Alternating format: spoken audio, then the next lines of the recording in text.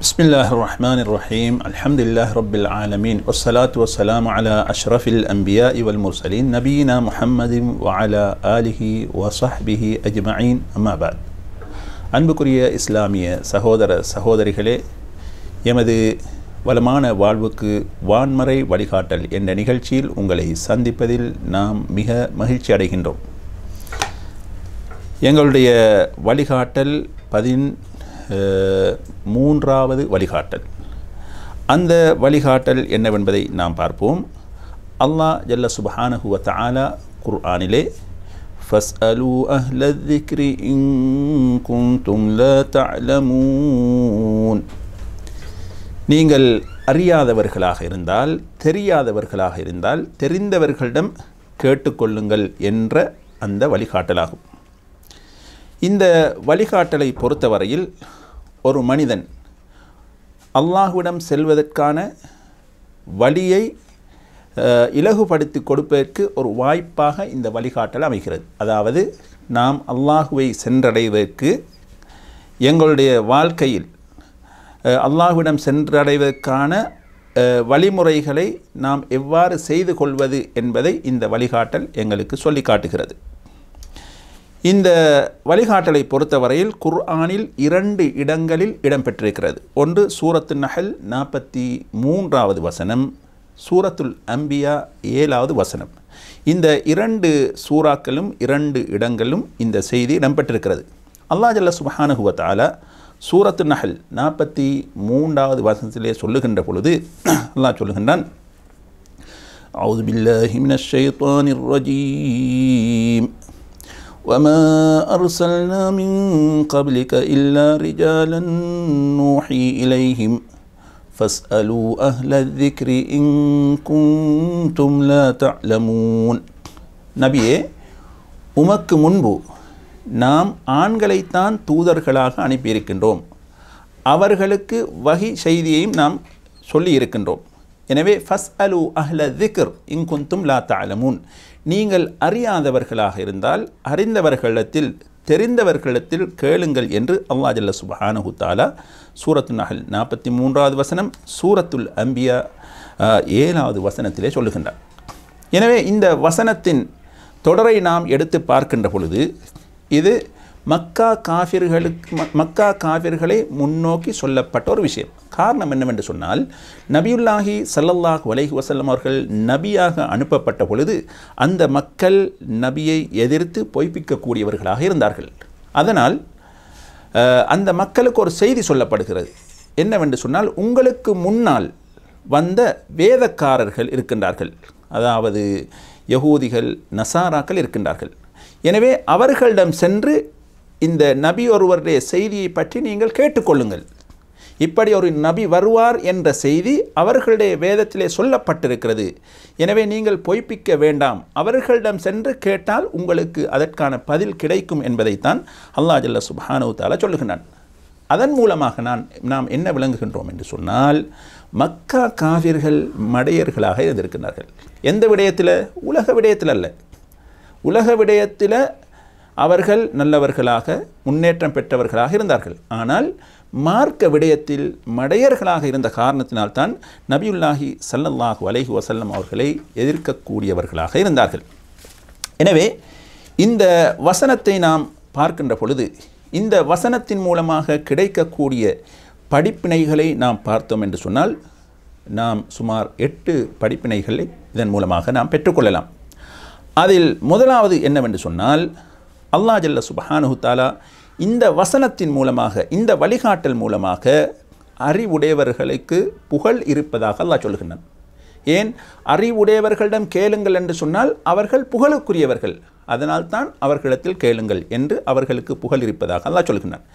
இரண்டாவது படிப்பினை என்னவென்று சொன்னால், நாம் படிக்கக்கூடிய கல்விகளில் மிக முக்கியமான கல்வி என்னவென்று சொன்னால் வஹியை பற்றி பேசக்கூடிய கல்விதான்.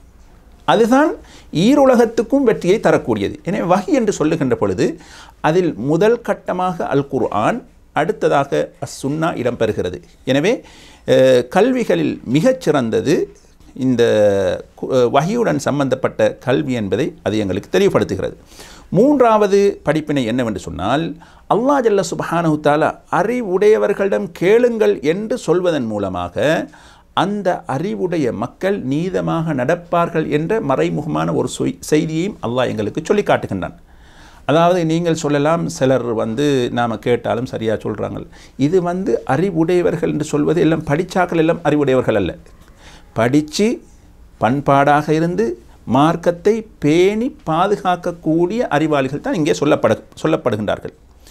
நான்காவது படிப்பினை என்னவென்று சொன்னால், ஒரு மனிதனுக்கு ஒரு விடயத்தில் அறிவில்லை என்று சொன்னால் அவர் எப்பொழுதும் பிரச்சனைக்குள்ளாகி கொண்டே இருப்பார். எனவே அந்த பிரச்சனையை விட்டும் அவர் வெளியே வர வேண்டும் என்று சொன்னால் இவ்வாறு கேள்வி கேட்டு அதற்குரிய பதிலை அவர் பெற்றுக்கொள்வார் என்று சொன்னால் அவருடைய அறியாமையிலிருந்து அவர் வெளியேறி விடுகிறார். இது நாலாவது விஷயம்.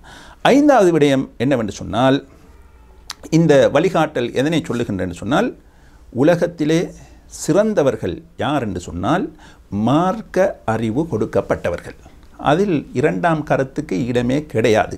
காரணம் என்னவென்று சொன்னால், மார்க்க அறிவை படிக்கக்கூடிய ஒரு மனிதன் உலக இலாபங்களுக்காக வேண்டி அதனை கற்றுக்கொள்வான் என்று சொன்னால் மறும நாளையில் அதற்கு தண்டனை இருக்கிறது.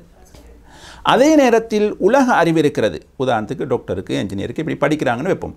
அவர்களுடைய நோக்கம் என்னவென்று சொன்னால், நான் உலகத்தில் நல்லா வாழ வேண்டும், பெரிய வீடு கட்ட வேண்டும், வாகன வசதிகள் இருக்க வேண்டும், இப்படி நினைக்கிறார். அவருக்கு மறுமையில் தண்டனை கிடையாது. ஏன்? நீ படிக்கின்ற பொழுது ஏன் நீயத்தை மாற்றினாய் என்ற கேள்வி அவருக்கு வராது. ஆனால் மார்க்கத்தை படிக்கக்கூடியவர் நீயத்தை மாற்றி உலக இலாபங்களை பெற்றுக்கொள்வதற்காக மார்க்க கல்வியை படிப்பார் என்று சொன்னால் மறும நாளில் அவருக்கு தண்டனை இருக்கிறது. அந்த அடிப்படையில் இந்த கல்வி, மார்க்க கல்வி ஈருலகுக்கும் பயனளிக்கக்கூடியதாக இருக்கிறது என்பதை நாம் விளங்குகின்றோம்.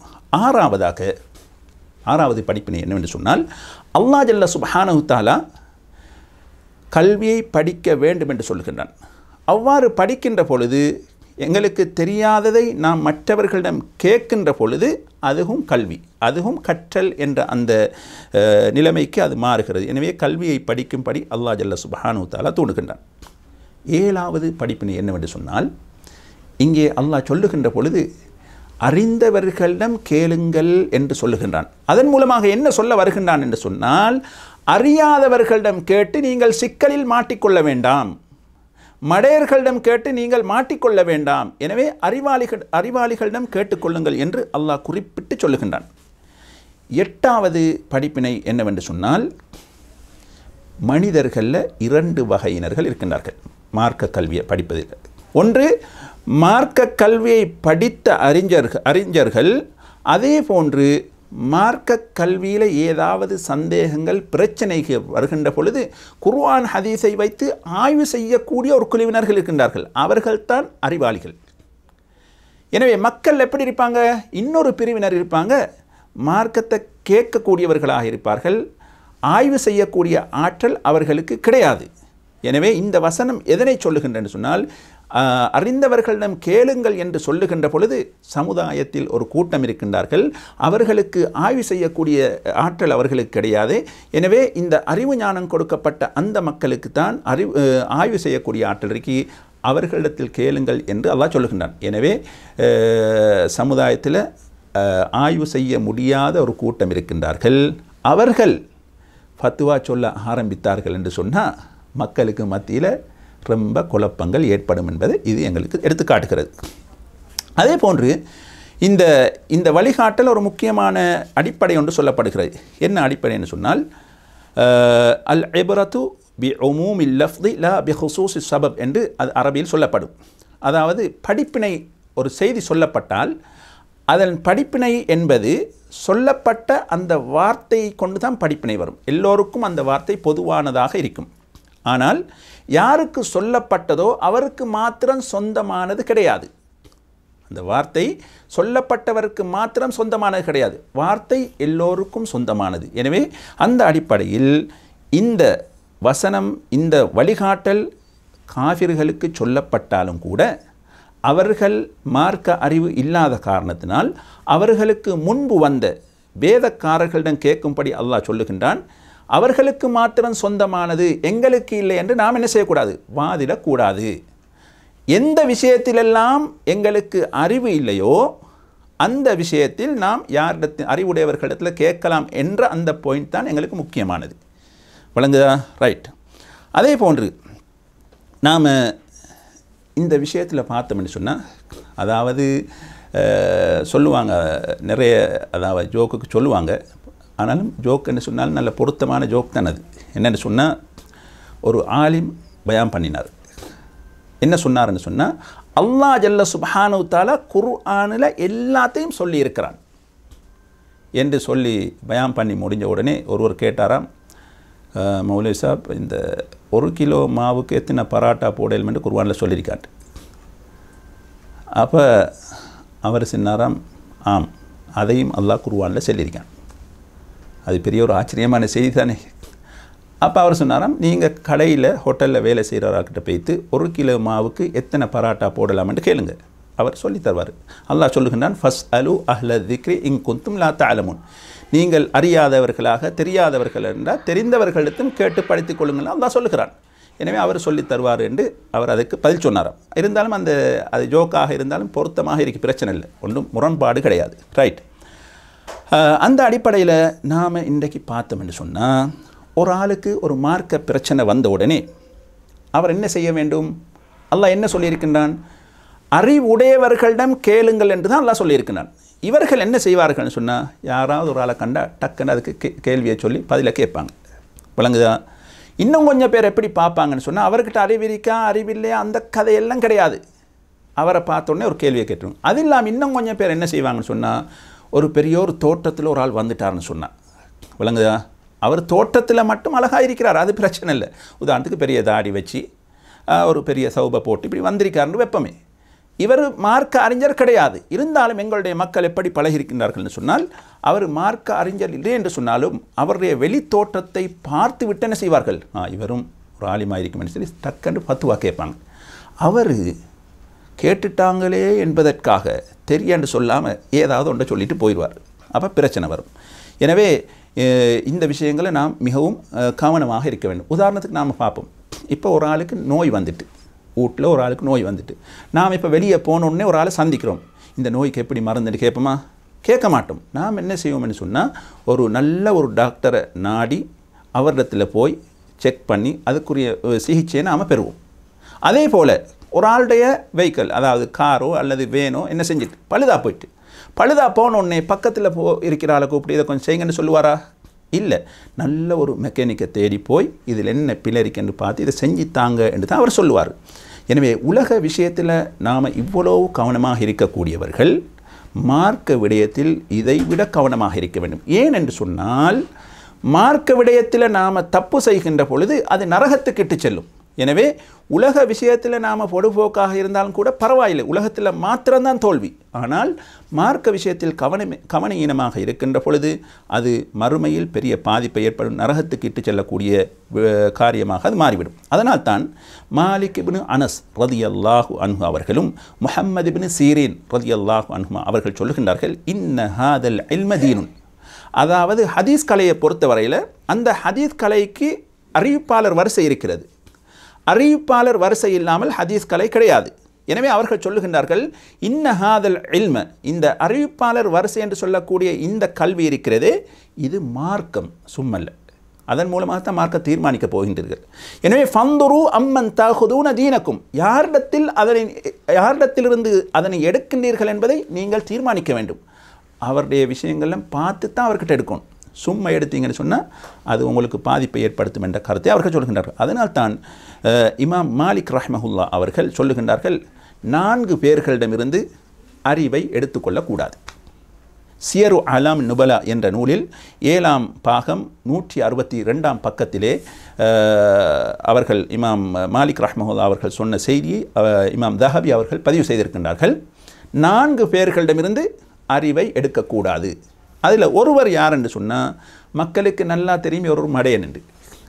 அப்படி மடையன் என்று மக்களுக்கு தெரிஞ்ச ஒரு வண்டத்தில் போய் நாம் அறிவை எடுக்க போனோம்னு சொன்னால் அங்கே என்ன செய்யாது? அறிவு கிடைக்காது, அவனுக்கிட்ட நாம் எடுக்கக்கூடாது. 2வது யார் என்று சொன்னால், மனோ இச்சைக்கு கட்டுப்பட்டு மார்க்கத்தை பேசக்கூடியவர்கள். மனோ இச்சைக்கு கட்டுப்பட்டு மார்க்கத்தை பேசக்கூடியவர்கள்ட்ட ஃபத்வா கேட்கவே கூடாது. கேட்டால் அவர் தன்னுடைய மனோ இச்சைக்கு தேவைப்பட்ட பிரகாரம்தான் அந்த ஃபத்வாவை சொல்வார். அதனை பின்பற்றுவதன் மூலமாக நாமும் வழிகேட்டில் சென்று விடுவோம். எனவே அப்படிப்பட்டவர்களிடத்திலும் என்ன செய்யக்கூடாது? அறிவு படிக்கக்கூடாது. மூன்றாவது நபர் யார் என்று சொன்னால், நபி ஸல்லல்லாஹு அலைஹி வஸல்லம் அவர்களுடைய ஹதீஸ்களை சொல்லக்கூடிய சந்தர்ப்பத்தில் பொய் சொல்ல மாட்டார். ஆனால் மக்களுக்கு மத்தியில் அவர் பொய் சொல்லக்கூடியவர். சுப்ஹானல்லாஹ். மக்களுக்கு மத்தியில் அடிக்கடி பொய் சொல்லக்கூடியவராக இருந்தாலும் அவரிடத்திலும் என்ன செய்யக்கூடாது? அறிவை பெற்றுக்கொள்ளக்கூடாது. நான்காவது மனிதன் நாங்கள் கவனிக்க வேண்டிய ஒருவர் யார் என்று சொன்னால், ஒரு மனிதர் இருக்கிறார். அவர் நல்ல மனிதர், நல்ல இபாதத்தாளி, மக்களுக்கு மத்தியில் நல்லவர் என்று பெயர் போனவர். ஆனால் அவருடைய பிரச்சனை என்ன சொன்னால், மார்க்கத்தை சொல்லுவார், என்ன சொல்கிறேன்னு அவருக்கே தெரியாது. விளங்குதா? கண்டது கேட்டது எல்லாத்தையும் மார்க்கமாக சொல்லுவார். அவரிடத்திலிருந்தும் அறிவை எடுத்துக்கொள்ளக்கூடாது என்று இமாம் மாலிக் ரஹ்மஹுல்லா அவர்கள் எங்களுக்கு சொல்லுகின்றார்கள். எனவே நாம் முக்கியமாக காணிக்க வேண்டும், இந்த வழிகாட்டலுக்கு மாற்றமாக நடக்கக்கூடிய சிலர் இருக்கின்றார்கள். அது யார் என்று சொன்னால், இன்றைக்கு ஈரோப் சேனல்களில் நீங்கள் பார்த்தீங்கன்னு சொன்னால் நிறைய பேர் இஸ்லாத்தை பேசக்கூடிய ஆக்கள் இருக்கிறாங்க. எனவே இஸ்லாத்தை பேசக்கூடிய ஆக்கள் அவ்வளவு பேருமே மார்க்கம் தெரிந்தவர்கள் என்ற முடிவுக்கு நாம் வந்தோம் என்று சொன்னால் அங்கே பிழை வந்துவிடும். சிலாக்கள் மார்க்க அழைப்பாளர்களாக இருப்பார், பேச்சாளர்கள். அவர்கள்ட்ட மாஷால்னு பேச்சாற்றல் இருக்கு. அதுக்காக வேண்டி அவர் மார்க்க தீர்ப்பு வழங்கக்கூடிய பெரிய ஆள்னு நாம் நினைக்கக்கூடாது. எங்கட ஆக்கள்கிட்ட பிரச்சனைன்னு சொன்னால், ஒரு மௌலவி நல்ல பயம் பண்ணக்கூடியவராக இருந்தால் அவர்கிட்ட மார்க்க தீர்ப்பு எல்லாம் கேட்டு அவர் சொல்கிறது சரியன்னு முடிவாக்கிடுவாங்க. இன்னும் கொஞ்சம் பேர் இருக்காங்க, அவங்க என்ன செய்வாங்க, அதாவது எழுத்தாளர்களாக இருப்பாங்க, இஸ்லாத்தை பற்றி எழுதக்கூடியவர்களாக இருப்பாங்க. அதுக்காக வேண்டி அவர் ஒரு பெரிய மார்க் அறிஞர்னு நாம் முடிவாக்கக்கூடாது. எனவே நாம் பார்க்க வேண்டும், இந்த ஈரோப் சேனல்களில் பேசக்கூடியவர்கள் எல்லாருமே இஸ்லாத்தை முழுமையாக விளங்கியவர்கள் அல்ல. அதனால் அறிவு ஞானம் கொடுக்கப்பட்டவர்கள், அந்த அறிவு ஞானம் இருக்கக்கூடியவர்களிடம் தான் அதப் இருக்கும். முதலாவது அறிவு யாரிடத்தில் இருக்கிறதோ அவர்கிட்ட அதப் இருக்கும்.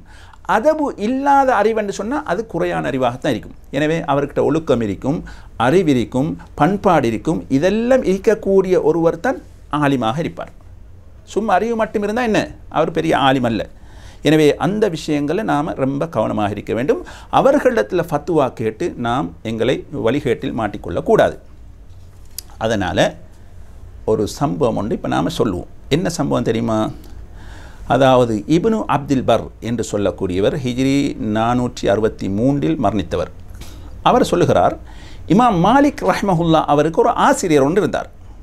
அவருடைய பேர் ரபீஆ இப்ன் அப்துர் ரஹ்மான். அவர் 136 மரணித்தார். அதாவது ஹிஜ்ரி 2ஆம் ஆண்டில் மரணித்த ஒருவர். பாருங்கள், இவ்வளோ காலத்துக்கு முந்தியவர். அவரிடத்தில் இந்த ரபீஆ இப்ன் அப்துர் ரஹ்மான் என்பவரிடத்தில் ஒரு மனிதர் வரார். வருகின்ற பொழுது அந்த ரபியா என்று சொல்லக்கூடிய அந்த அறிஞர் அழுது கொண்டிருக்கிறார். அப்போ இவர் பார்த்தார், ஏதோ பிரச்சனையாக இருக்கும், அல்லது யாராவது மரணித்து விட்டார்களோ, ஏதாவது முசீபத்து ஏற்பட்டு அந்த ஆளுக்கு என்று சொல்லி, அப்போ அவர் கேட்குறார், என்ன உங்களுக்கு என்ன பிரச்சனை வந்துட்டா, அல்ல யாராவது குடும்பத்தில் மரணித்து விட்டார்களா, நீங்கள் அழுது கொண்டிருக்கின்றீர்கள் என்று கேட்ட பொழுது அவர் சொன்னார், இல்லை, நான் அதற்காக அளவில்லை, நான் அழுவதெல்லாம் இன்று ஃபத்வா கொடுக்கப்படுகிறது, ஆனால் ஃபத்வா கொடுப்பவர்கள் அதற்கு தகுதியற்றவர்களாக இருக்கின்றார்கள்.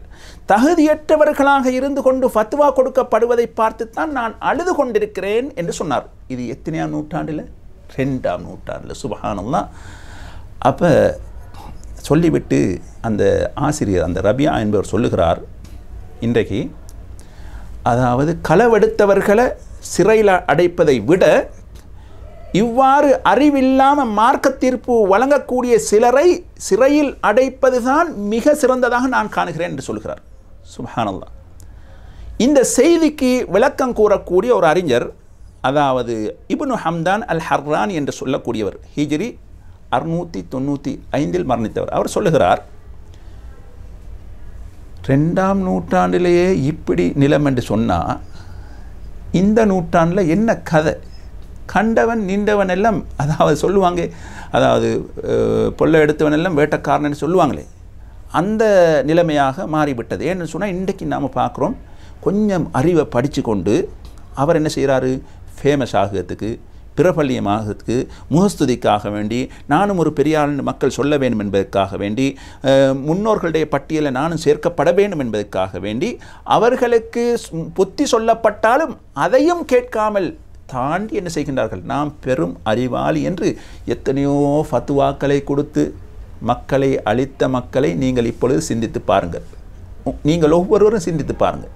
உங்களுக்கு யார் யாரெல்லாம் ஃபத்வா தான் நீங்கள் எப்படி வழிகட்டு போனீங்க என்பதை சிந்தித்து பாருங்கள். எனவே ஆலிம் என்று சொல்லக்கூடியவர் சும்மா ஒரு சாதியாக இருக்க மாட்டார். அவர் மார்க்க அறிஞர், மார்க்க பற்றுள்ளவர், அமல் இபாதத்துடையவர், ஒழுக்க நெறி உடையவர், அதப் இருக்கும், பேணுதல் இருக்கும், இதெல்லாம் இருக்கக்கூடிய ஒருவர் தான் என்ன ஒரு ஆலிமாக இருப்பார். ரைட்.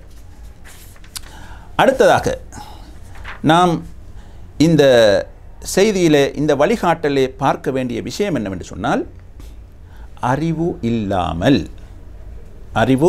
இல்லாமல் நாம் ஃபத்வா கொடுத்தோம் என்று சொன்னால் அதில் ஃபத்வா கொடுப்பவருக்கும் ஆபத்து இருக்கிறது, ஃபத்வாவை கேட்டு செயல்படக்கூடியவருக்கும் ஆபத்து இருக்கிறது.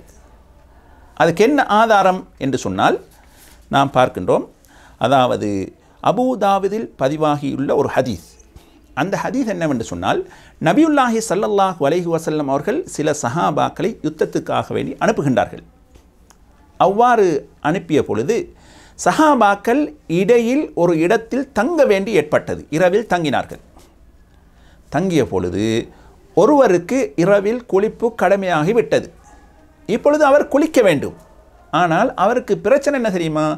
அவருடைய தலையில் காயம் ஏற்பட்டு அவருடைய காயத்துக்கு என்ன பெண்டேஜ் போடப்பட்டிருக்கிறது. இப்போ அவருக்கு தெரியும், இப்போ குளிச்சால் பிரச்சனை என்று அவருக்கு தெரியும். இருந்தாலும் சஹாபாக்கள் மற்ற சஹாபாக்களிடம் வந்து அவர் கேட்கிறார், எனக்கு தயமம் செய்ய அனுமதி இருக்கிறதா, அதாவது குளிக்காமல் இருக்கலாமா என்று கேட்ட பொழுது அந்த இருந்த சஹாபாக்கள் என்ன சொன்னார்கள் என்று சொன்னால், தண்ணி இருந்தால் தயமம் செய்யவே முடியாது. அதுதான் உண்மையான சட்டம். ஆனால் சில விதிவிலக்கு இருக்கிறது. தண்ணி இருந்தால் தயமம் செய்யவே முடியாது என்று சொன்ன பொழுது அந்த சஹாபி குளித்தார். குளித்ததன் பின்னால் உடனடியாக மரணித்து விட்டார். இன்னா லில்லாஹி வ இன்னா இலைஹி ராஜிஊன். பின்பு அவர்களுடைய பிரயாணம் முடிந்து வந்து நபியுல்லாஹி ஸல்லல்லாஹு அலைஹி வஸல்லம் அவர்களிடத்தில் முதலாவது பிரச்சனையாக இதனைத்தான் சொன்னார்கள். சொன்ன பொழுது நபியுல்லாஹி ஸல்லல்லாஹு அலைஹி வஸல்லம் என்ன சொன்னார்கள் தெரியுமா? கதல்துமூஹு, அந்த ஆளை நீங்கள் கொண்டு போட்டீர்கள், கொலை செய்து விட்டீர்கள். அலம் யகுன் ஷிஃபாஉல் இய்ய சுஆல், அறியாமைக்குரிய மறந்து கேள்வி கேட்பதென்று உங்களுக்கு தெரியாதா? தெரியாவிட்டால் கேட்டு சொல்லி இருக்க வேண்டும். இப்போ நீங்கள் அவரை கொலை செய்து விட்டீர்கள் என்று சொன்னார்கள். இந்த சம்பவத்தில் என்ன பார்க்குறோம்? அல்லாஹ் என்ன சொல்கின்றான்? அறிந்தவர்களிடம் கேளுங்கள், உங்களுக்கு தெரியாவிட்டால் தெரியாதவர்களிடம் கேளுங்கள் என்று சொல்லவில்லை, தெரிந்தவர்களிடம் கேளுங்கள் என்று சொன்னான். எனவே அந்த சஹாபாக்கள் சிலருக்கு இந்த மஸ்அலா தெரியவில்லை. அதனால் அவர்கள் இப்படி ஃபத்வா கொடுத்தார்கள். அந்த சஹாபி மரணித்து விட்டார். இது யார்? கேட்டவர் மரணித்து விடுகிறார், ஃபத்வா கேட்டவர். இன்னொரு செய்தி வரும், ஃபத்வா கொடுப்பவரும் சில டைமுக்கு என்ன செய்வார்? பிழையாக ஃபத்வா கொடுத்தால் அவருக்கும் ஆஃபத்து வரும். அதனால் தான் அபூ சயீத் அல் குத்ரி ரலியல்லாஹு அன்ஹு அவர்கள் அறிவிக்கக்கூடிய ஹதீஸ் முஸ்லிமிலே பதிவாகி இருக்கிறது. ஒரு மனிதர் என்ன செய்கின்றார் என்று சொன்னால் 99 கொலைகளை செய்கிறார். இப்போ செய்துவிட்டு அவருக்கு கவலை, அடே நான் 99 கொலைகளை செய்து விட்டேனே, எனக்கு மன்னிப்பு கிடைக்குமா என்ற அந்த அந்த ஆதங்கத்தில் என்ன செய்கிறார்? ஒரு பாதரை சந்திக்கிறார். சந்தித்து கேட்கிறார், நான் 99 கொலை செய்து விட்டேன், எனக்கு மன்னிப்பு உண்டா என்று கேட்ட பொழுது 99 மன்னிப்பா? மன்னிப்பே கிடையாது என்றார். அப்படியா? அப்போ நீங்கள் 100வது ஆளாக இருந்துக்கங்க என்று சொல்லி அவரை ஃபத்வா கொடுத்தவரை என்ன செஞ்சிட்டார்? கொலை செய்து போட்டார். அப்போ சுப்ஹானல்லாஹ், பாருங்கள் என்னவென்று சொன்னால், அறியாமையின் காரணத்தினால் ஃபத்வா கொடுத்ததுனால ஃபத்வா கொடுக்கப்பட்டவரும் என்ன செய்கிறார்? கொலை செய்யப்படுகிறார். எனவே சரியான இது டாக்டர் மாதிரி தான். அதாவது டாக்டர் வந்து ஒழுங்கான முறையில் நோயாளிக்கு மருந்து கொடுக்காமல் மாற்றி மருந்தை கொடுத்து விட்டார்னு சொன்னால் ஹலாஸ், அவருடைய வார்டு அவர் மையத்து தான். அதே போல தான் ஆலிம் என்பவர். எனவே ஃபத்வா கொடுக்கின்ற பொழுது அவர் தெரிந்த விடயத்தில் ஃபத்வா கொடுக்க வேண்டும். இல்லை என்று சொன்னால் கேட்பவருக்கும் ஆபத்து இருக்கிறது, கொடுப்பவருக்கும் ஆபத்து இருக்கிறது என்பதை நாம் விளங்கிக் கொள்ள வேண்டும். எனவே தான் இறுதியாக நாம் சொல்ல வருவேன் என்று சொன்னால், எங்களுக்கு மத்தியிலே அறிஞர்கள் போன்று காட்சி அளிக்கக்கூடியவர்களை பார்த்து நாம் ஏமாந்து விடக்கூடாது. அறிவாளிகளா என்பதை நான் செக் பண்ணி கொள்ள வேண்டும். பண்ணி அவர்களிடத்தில் ஃபத்வா கேட்க வேண்டும். இல்லை என்று சொன்னால் அவர்களுடைய பயான்களை பார்த்து, வார்த்தைகளை பார்த்து அல்லது தோற்றங்களை பார்த்து நாம் ஏமாந்து விட்டோம் என்று சொன்னால் எங்களுக்கும் நஷ்டம், அவருக்கும் நஷ்டம் என்பதை நாம் மறந்துவிடக்கூடாது. அல்லாஹ் ஜல்ல சுப்ஹானஹு தஆலா சொல்கிறான், வல தஅரிஃபன்னஹும் ஃபீ லஹ்னில் கவுல், அதாவது பேசும் விதத்திலும் அவர்களை நீ அறிந்து கொள்வீர் என்று நபி ஸல்லல்லாஹு அலைஹி வஸல்லம் அவர்களுக்கு அல்லாஹ் சொல்லுகின்றான். எனவே மக்களில் எங்களுடைய இந்த மார்க்க தீர்ப்பு வழங்கக்கூடியவர்களை எல்லாரும் மார்க்க தீர்ப்பு வழங்க தகுதியானவர்கள் என்று நாம் முடிவாக்கக்கூடாது. எழுத்தாளர்கள் இருப்பார்கள், பேச்சாளர்கள் இருப்பார்கள். இவர்களை எல்லாம் பார்த்து நாம் என்ன செய்யக்கூடாது, இவரெல்லாம் பெரிய ஒரு ஆலிம் என்று சொல்லி ஃபத்வா கேட்டு எங்களுடைய வாழ்க்கையில் நஷ்டத்தை ஏற்படுத்தி கொள்ளக்கூடாது. மார்க்க அறிஞர்கள், மார்க்கத்தை முழுமையாக கற்றவர்களிடம் நாம் தேடி கேள்வி கேட்டு மார்க்கத்தை அறிந்து கொள்வதற்கு அல்லாஹ் ஜல்ல சுப்ஹானஹு தஆலா எனக்கும் உங்களுக்கும் தௌஃபீக் செய்வானாக. வ ஆஹிரு தஅவானா அனில் ஹம்துலில்லாஹி ரப்பில் ஆலமீன். அஸ்ஸலாமு அலைக்கும் வரஹ்மத்துல்லாஹி வபரகாத்துஹு. ஒரு முக்கிய செய்தி ஒன்று என்ன சொன்னால், இது ரமலான் மாதமாக இருக்கின்ற காரணத்தினால் நாம் ஒரு செய்தி என்று சொன்னோம், 99 கொலை செய்தவர் என்ற செய்தியை சொன்னோம். சுப்ஹானல்லாஹ், உலகத்தில் பிறந்த மக்கள் பாவம் செய்யக்கூடியவர்கள், பாவம் செய்திருப்பார்கள். எனவே பாவம் செய்தவர்கள் யாரும் எனக்கு மன்னிப்பு கிடைக்க மாட்டாதே, எதற்காகவே நாம் பாவ மன்னிப்பு தேட வேண்டும் என்று சிந்திக்க வேண்டிய அவசியம் கிடையாது. அல்லாஹ் கிருபையாளர்களுக்கெல்லாம் கிருபையாளன். 99 அல்ல 100 கொலை செய்தவரையே அல்லாஹ் ஜல்ல சுப்ஹானஹு தஆலா மன்னித்தான் என்று சொன்னால் எங்களில் யாரும் அப்படிப்பட்ட ஒரு கொலையை செய்யவில்லை. எனவே நாம் இருக்கக்கூடிய நாட்களில் அல்லாஹ்விடத்தில் பாவ மன்னிப்பு கேட்டு இந்த ரமலானை பாவ மன்னிப்புடன் முடிக்கக்கூடிய மக்கள் அல்லாஹ் என்னையும் உங்களையும் ஆக்குவானாக. வஸ்ஸலாமு அலைக்கும் வரஹ்மத்துல்லாஹி வபரகாத்துஹு.